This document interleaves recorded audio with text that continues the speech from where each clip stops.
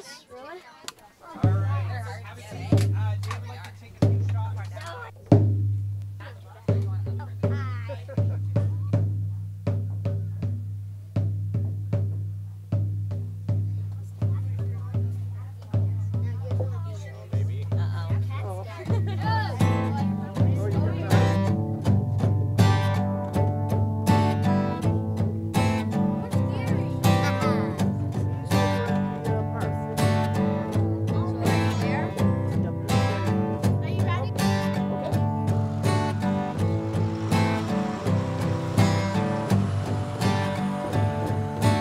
Who was Molly Brant? It's so hard to know. 300 years.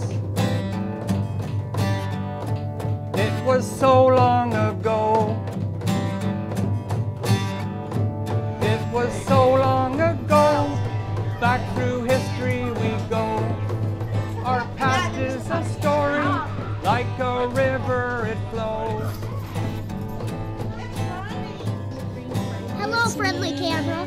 Say hi. I'm me. We're doing Gary Rasberry. She was a Mohawk woman, remembered today for the part in history that Molly Brant played. And history tells a story we'll try to understand. A history that is built on indigenous land. Who is Molly Brant? Yeah. Guys, look at this. Part of our school. It's huge. Did someone paint this? Yeah. Who is Molly Brant? Mr. Pottery! It's the Part of mural! our school. Look how big it is! She is part of our story, part of our past. She is part of our future. Her name it will last. So we are Molly Brant. And you can sing this part. We're part of this school. We're part of this school. We are Molly Brant. We are Molly Brant. We're part of the school. We're a part So as it turned out, while I was there, the artist who did the mural was there. He was working on the mural, and his name is Shane Goudreau. And Shane is his name. And so I walked up to Shane, and first of all I said, that mural is awesome. That mural is amazing, because he did it with spray paint.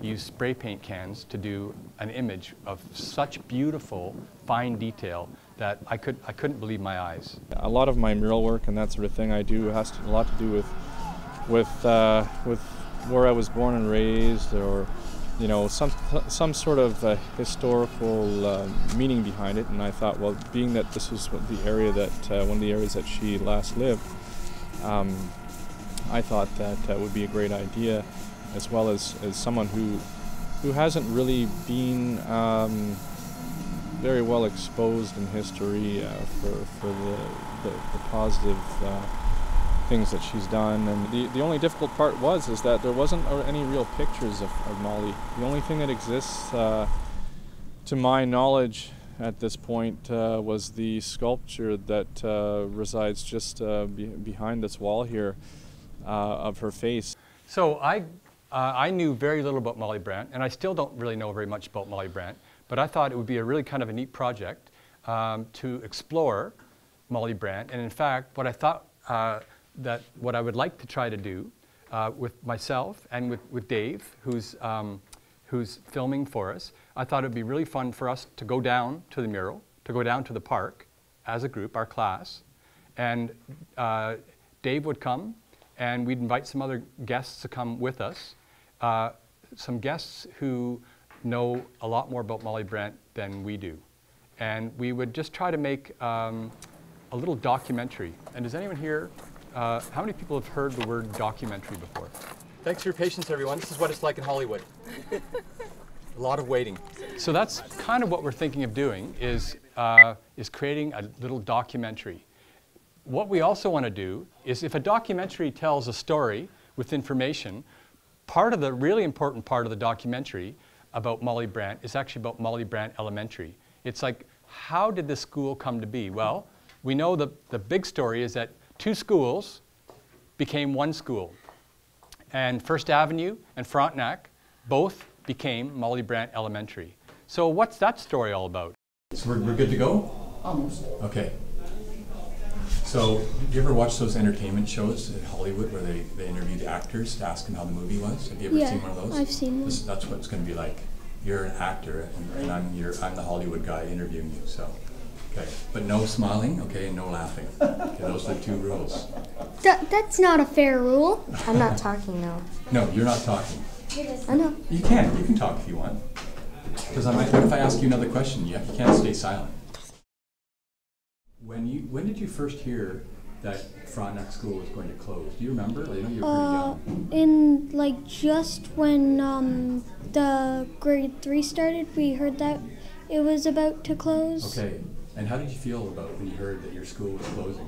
What kind of news was that for you? It was pretty worrying because I had no idea where we were going to go until Right. I heard that Molly Brant was going to be built. Okay. So when you pictured Molly Brant, did it look like this in your mind when you were in grade 3? Not at all. What did you picture? Do you remember back that far? What it might be Building like? about the size of Frontenac. Okay. So is this bigger than what you expected? Yeah, I didn't Okay. think there were going to be the rooms in between the Right. classes. And Okay. And do you still have the same sort of friends from Frontenac Yeah. that you have now at Molly Brant? yeah, Have you made new friends at Molly Brant from First Yes. Avenue people? Okay. Question, how about you, Sabrina? Did you have some of the same friends from First Avenue? Yes. And do you have new friends who were Frontenac? Yes. So question for both of you. Do you still think of yourself as First Avenue and Frontenac students, or do you think of yourself as Molly Brant students? I still think I'm Frontenac, but like Molly Brant too, so like in Okay. between. So this is your second year at Molly Brant, so you're still Yeah. getting used to it? How about Yeah. you? Do you think of yourself as a Molly Brant student or a First Avenue student? A Molly Brant student. Okay, interesting. We might also want to talk to some Indigenous people, because Molly Brant was an Indigenous woman. And we would like to talk to some Indigenous people to find out what they know and understand about Molly Brant. So I just met Kate Brant, who tells me that she found out recently that she is a descendant of Molly Brant. Gumochi, Sayani, Bigona, Wadonti. So she had a great task to perform because she lived in both worlds. Having married a non-native person, Right. she had to live in both those worlds. So she was one of the first women to create that big relationship that was going to start. Although women weren't recognized so much then, but you can see it now when you look back. Okay. How important that was for Canada. What I did, and I did this last week, is after I saw the mural, and I thought, okay, Gary, you're coming to Molly Brant Elementary, and you're going to be visiting this classroom, Mr. Pottery's classroom. You don't know the students. You've probably met them before, and they might know you. And we're going to talk about Molly Brant. So we tell them what you know about Molly Brant. Well, here's what I know about Molly Brant. Not much. So I wrote, who was Molly Brant? That was my question to help me start the song. And here's what happens. I started to write down, I wrote, who was Molly Brant? And I answered, it's so hard to know. Who was Molly Brant? It was so long ago. How many years ago was it? 300 years ago.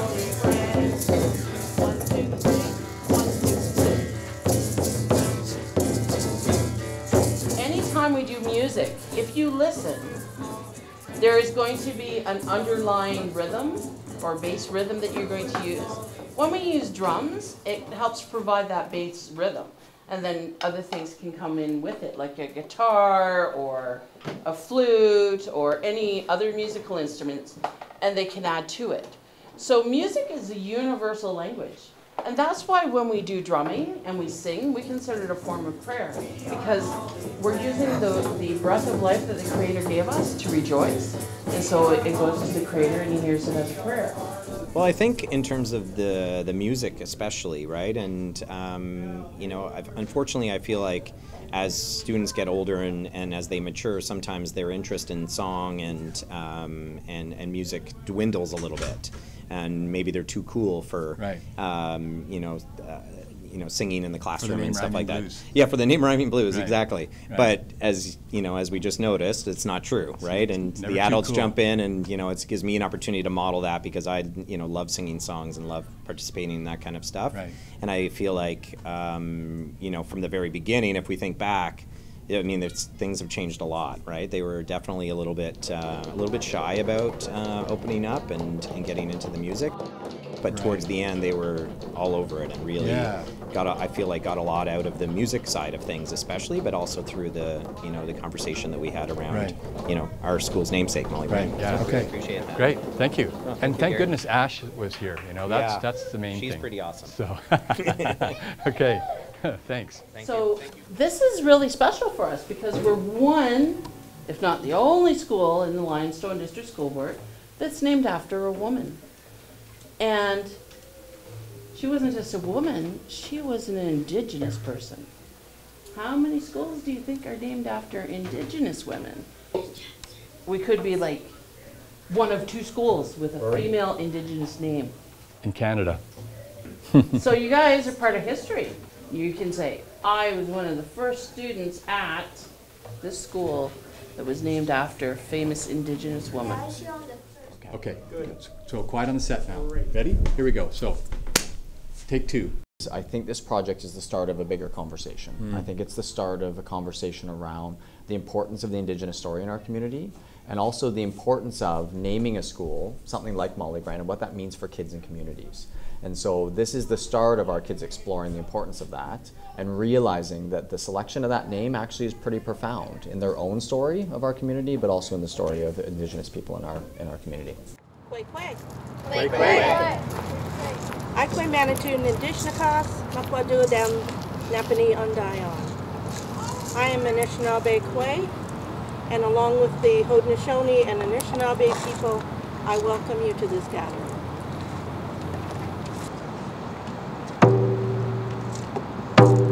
We all have spirits that walk with us. They're our helpers. They're the ones who remind us of who we are and the things that we need to do.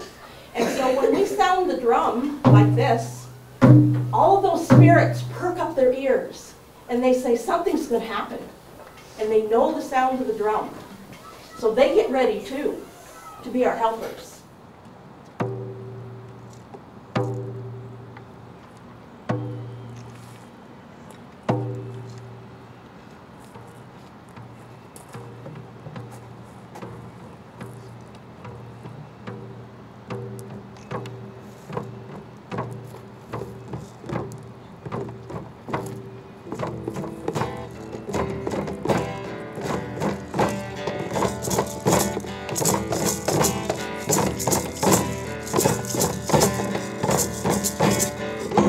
Molly Brant?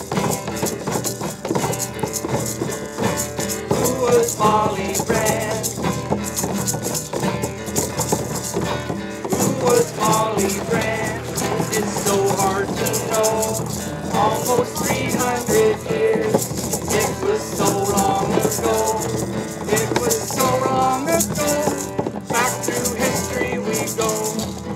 Our past is a story. Like the river it flows.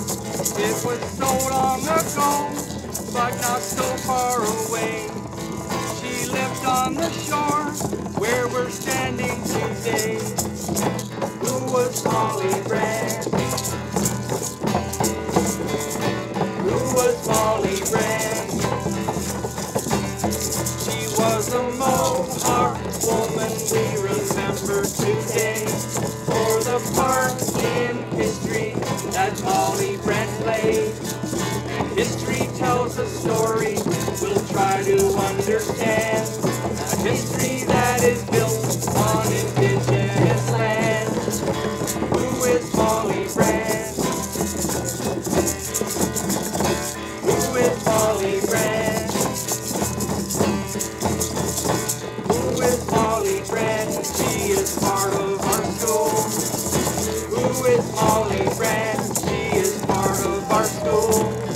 is part of our history. She is part of our past. She is part of our future. So her name it will last. And we are Molly Brant. We are Molly Brant. We are Molly Brant. We are part of this school. We are Molly Brant. We are part of this school. We are Molly Brant. We are Molly Brant. We are Molly Brant.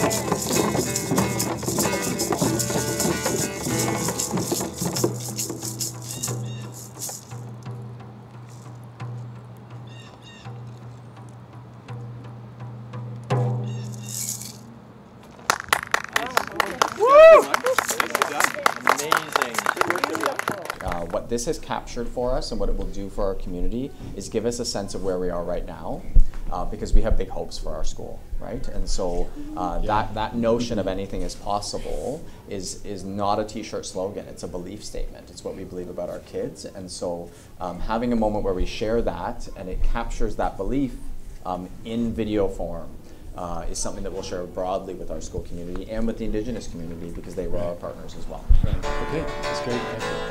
Can I run past this? That's a wrap. Okay. Anything is possible, anything at all. If I believe and you believe, then we can do it all. Anything is possible, just you wait and see. Anything is possible, it starts with you and me.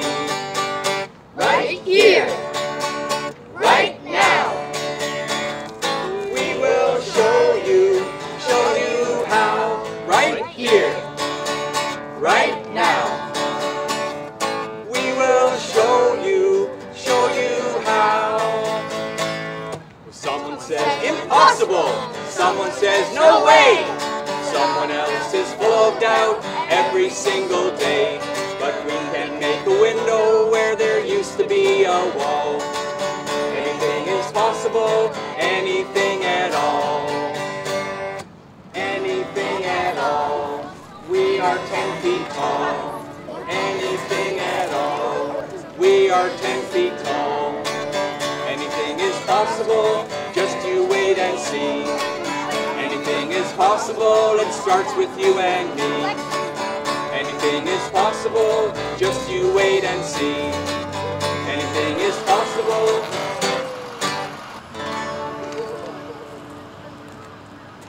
Nicely done, everyone. Nicely done.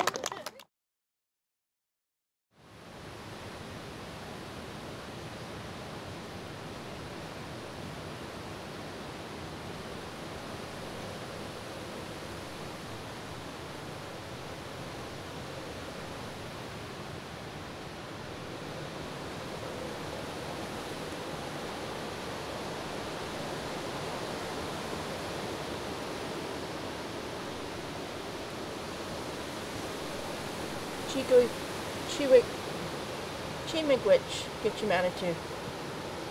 I Kwe Manitou Nindishnakas, Makwadudam, Napani Undayan. We thank you, great Creator, for this day that you've made. We thank you for the wind that blows. We thank you for the sun and the sky and the moon and all the things that you've created. Thank you for watching over us. Aho. Aho. Miigwech.